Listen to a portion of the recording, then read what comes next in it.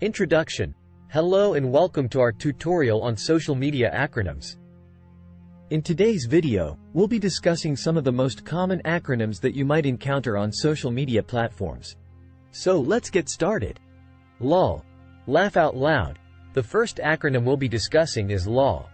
LOL stands for laugh out loud and is often used to indicate that something is funny. For example, if you see a funny meme or joke, you might comment LOL to show that you found it humorous. ROFL. Rolling on the floor laughing. Next up is ROFL, which stands for rolling on the floor laughing. This acronym is used when something is extremely funny and you can't stop laughing.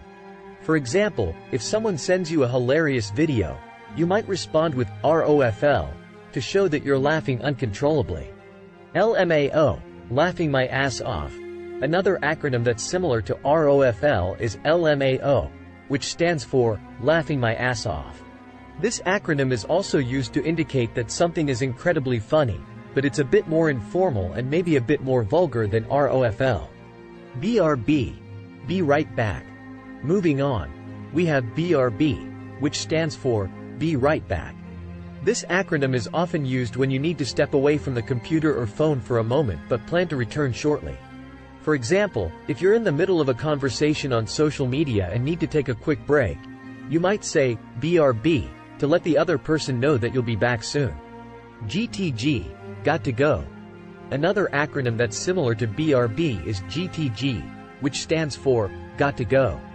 This acronym is also used to indicate that you need to step away from the conversation or platform, but it's a bit more abrupt and might indicate that you won't be back for a while. IDK. I don't know. Moving on, we have IDK, which stands for I don't know. This acronym is often used when someone asks you a question that you don't have an answer to. For example, if someone asks you what time a certain event is happening, and you don't know the answer, you might respond with IDK. IMHO, in my humble opinion. Another acronym that you might see on social media is IMHO, which stands for in my humble opinion.